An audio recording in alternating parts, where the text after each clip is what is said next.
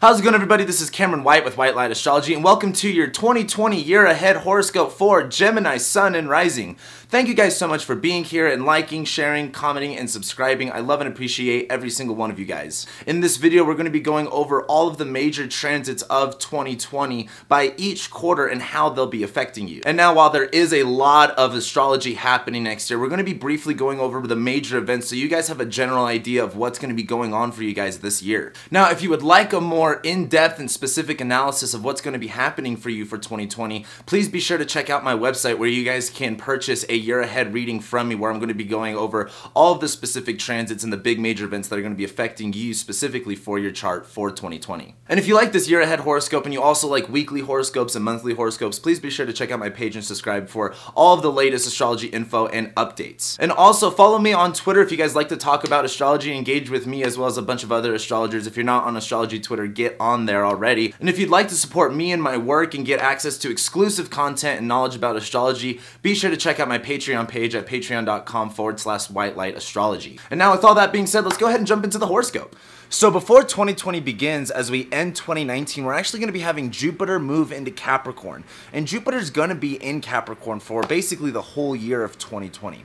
Now, this is going to be in your 8th house, so this is going to be a pretty big deal, and this is going to play a big role in the Saturn-Pluto conjunction that's happening in January, and the theme of that's going to continue out for the rest of the year. Now, Jupiter is the planet of faith, spirituality, good luck. He expands whatever he touches. Jupiter is looking to bring you presents and gifts. The only problem is Jupiter is going into its sign of fall, Capricorn, which means Jupiter doesn't really operate all too well here. And the best way to kind of look at it is you kind of have to make do with what you have. Jupiter in Capricorn doesn't have as many resources available to it as it usually would, so it kind of has to make the best out of what would usually be an uncomfortable situation. And as we do move forward into 2020, the first thing that we've got going on is Saturn conjoining Pluto in Capricorn on January 12th. Now, this is a really big deal. This is a very big transit that involves a lot of different things, and I don't have enough time today to explain all of it. However, what we were just talking about with Jupiter in Capricorn, kind of making the best out of a, uncomfortable situation, that's kind of like the Saturn-Pluto conjunction.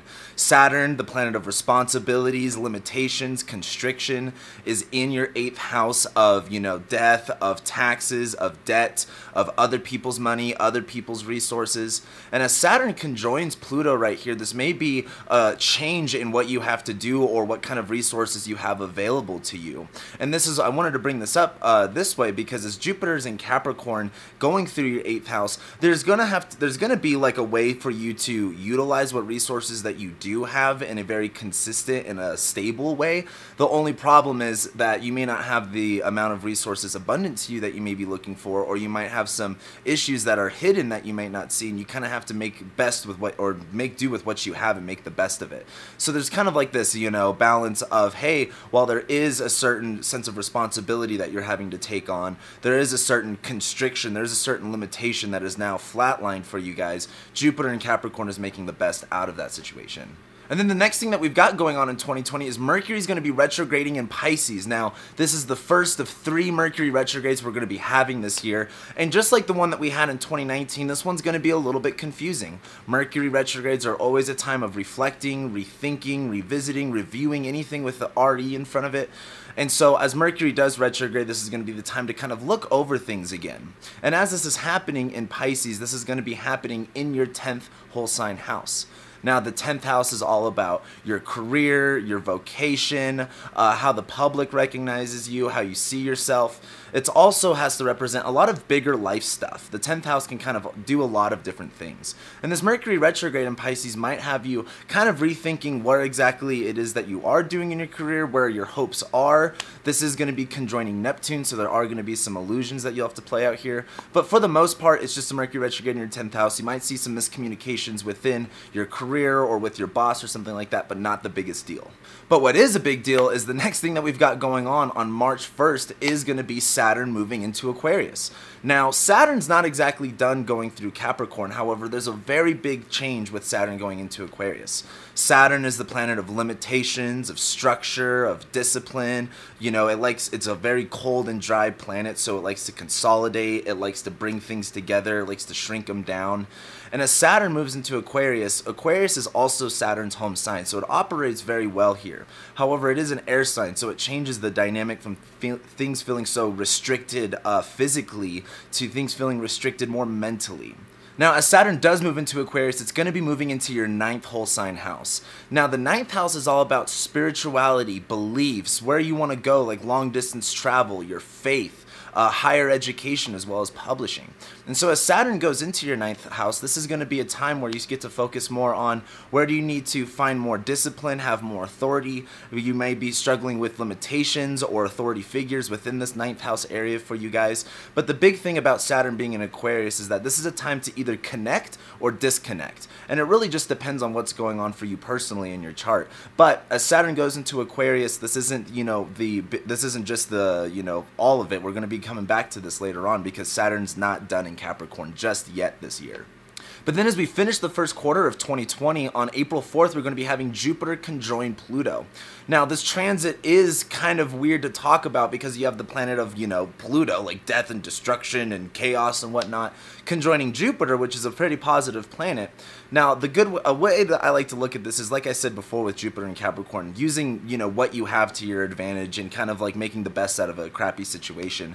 Jupiter conjoining Pluto is kind of realizing that, like, you may not have all of the tools that you have, but that also might be the realization where you kind of figure out what you do have may actually change something. And that's not going to be an overnight change. This is going to be a process over this year. But once we get into April is when you're going to start figuring out, hey, what can I do to make this change? What can I do to make my situation work? And especially for you guys, with this being in your 8th house, this is going to deal with some uncomfortable things. Now, as we do move into the second quarter of 2020, we have eclipse season beginning. However, the nodes are going to be moving signs right before the eclipses begin.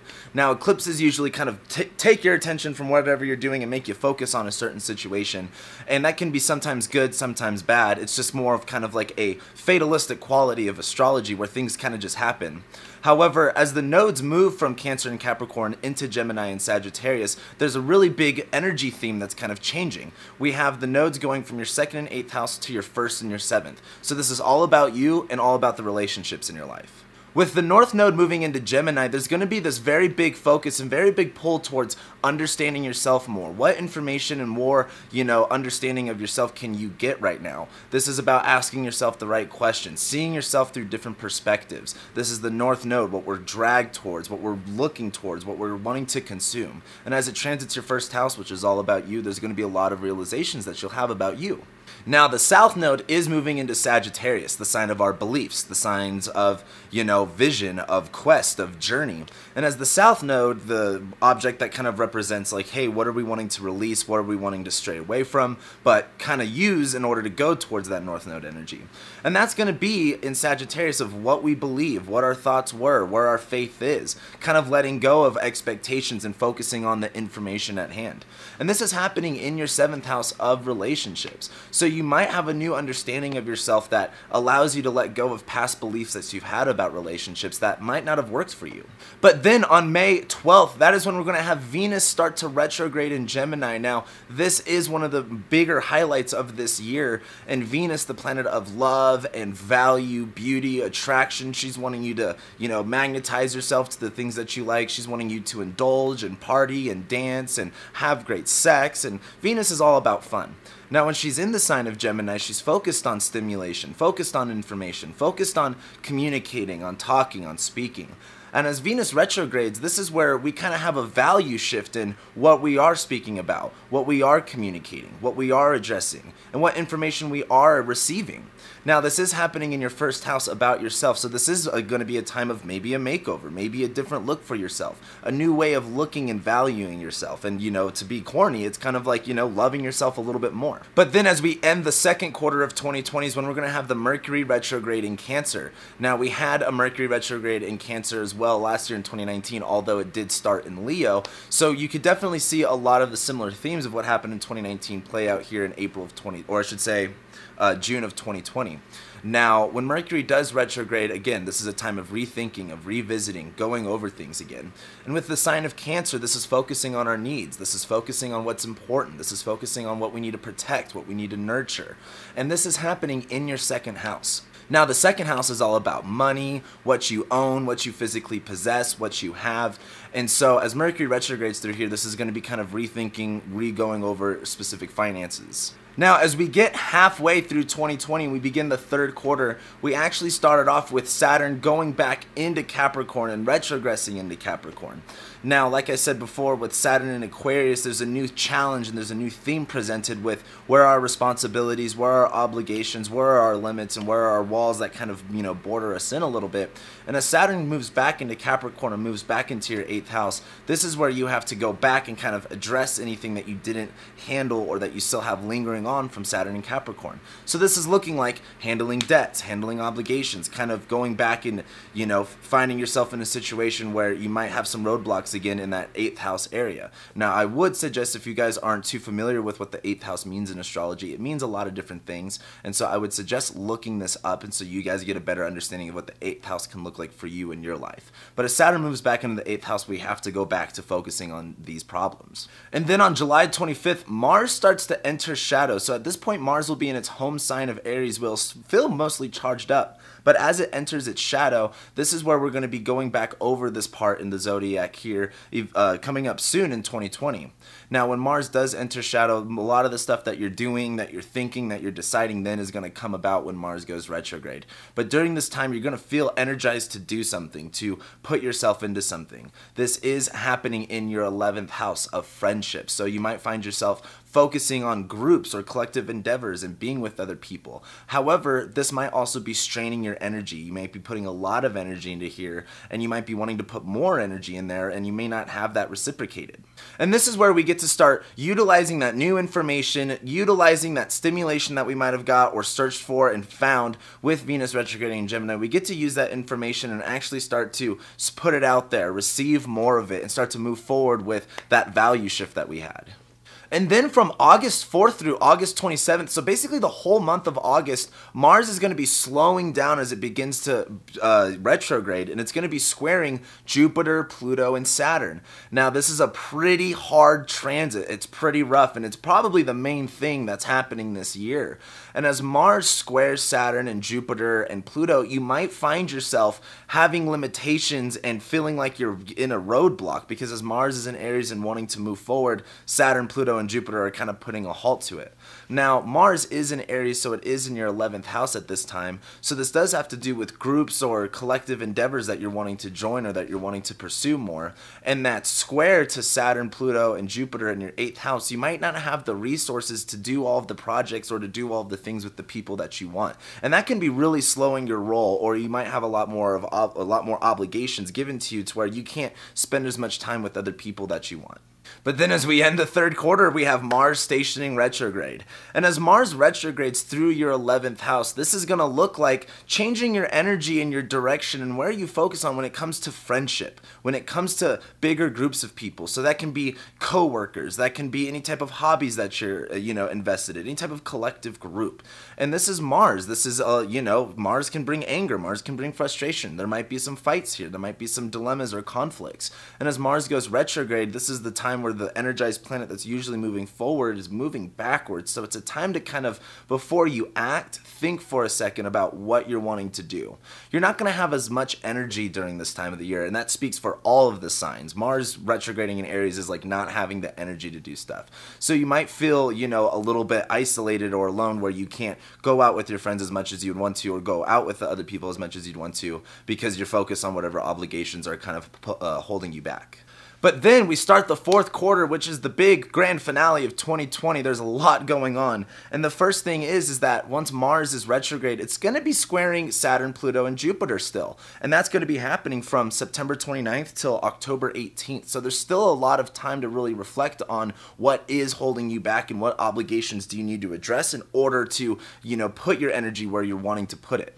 And then, of course, we have the third and final Mercury retrograde of 2020, and that's going to be in Scorpio. And I'm I'm recording this right now in October when Mercury's about to retrograde in Scorpio again. So what I would say is, if you want to know more about this time, reflect on what happened to you between October and November of 2019, because there's going to be a lot of interesting and similar themes. Mercury retrogrades in Scorpio are, of course, a Mercury retrograde is rethinking, revisiting, and reflecting. With this in Scorpio, this is a lot deeper. This is a lot more concealed things. There's a lot of hidden stuff coming out to the surface. So Scorpio also affects your 6th house, and your 6th house is of work, of routine, of your health, your day-to-day habits and employment. And as Mercury retrogrades right here, this might be revisiting what you're kind of doing for everyday work. Where are you spending the most time, and where do you need to rethink where you're really investing your mental energy?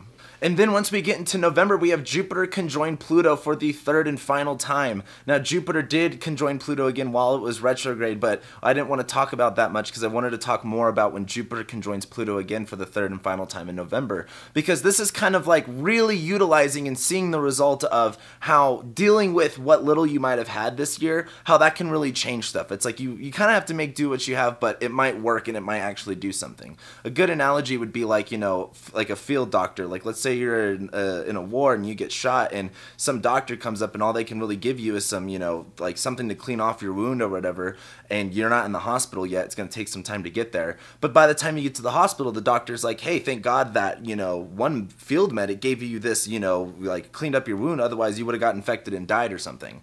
And that's kind of like the way to look at the situation, that it may not be the best, but whatever comes out of it is going to change something that is really good. And so that's what to look forward to with Jupiter conjoining Pluto for the 3rd and final time in November. And then the next day, Mars stations direct and begins to move forward in Aries. And this is after handling any obligations, responsibilities, walls, anything that was going on with Saturn and Pluto and Jupiter in your 8th house. Like, that's when that all gets done. That's that Jupiter-Pluto conjunction. Mars stations direct. You begin to move forward, and you can start actually going back over all the things that you were wanting to do and that you kind of, couldn't do because you were held back with that Mars retrograde. This is the time to reapply it, go after it again, and kind of like address the problem. And then, as we get into November as well, we'll also have the second set of eclipses, this time with the Sun in Sagittarius, where this is more focused on, again, for you guys, relationships. And as the Sun's through your 7th house and we have these eclipses, you might find yourself more focused on what relationships are at hand. And this might be a time of not necessarily letting go of relationships, but maybe letting go of what your beliefs are around relationships. What can change? What space did Jupiter in Sagittarius last year make available for you to enjoy this year? But then, the grand finale of 2020 is at the very end in December. We're going to have both Saturn and Jupiter move into Aquarius, and they're going to conjoin each other just a few days later after that. And this is a huge deal because as Saturn moves into Aquarius and it stays in Aquarius for the next 3 years, where you get to focus on your beliefs, on where you're going, on what you want to do, on what you need to learn. And with Saturn there handing you responsibilities, Jupiter there is kind of like expanding this area, bringing a lot of fun energy into this area, bringing luck and opportunity and a sense of faith. But with more opportunity comes more responsibility, and that's the way to look at this Jupiter-Saturn conjunction. And it really is a bigger deal. It's a long-term thing. Like, it's a pretty fucking big deal. You should look into Jupiter-Saturn conjunctions if you don't know about them yet. And this, like, I wish I could explain more to it, but I had to make it simple and short for this. However, that's basically how we're ending 2020, and we go into 2021 with a whole new set of rules, basically. And with that being said, thank you guys so much for watching this, checking me out, liking, sharing, commenting, subscribing. Again, if you're interested in getting a more specific analysis and a little bit more detailed on what's going on for you in your life, feel free to go to my website, book a reading with me. I'd love to absolutely go over what 2020 is going to look like for you. And with that being said, thank you guys so much, and I'll be seeing you next video.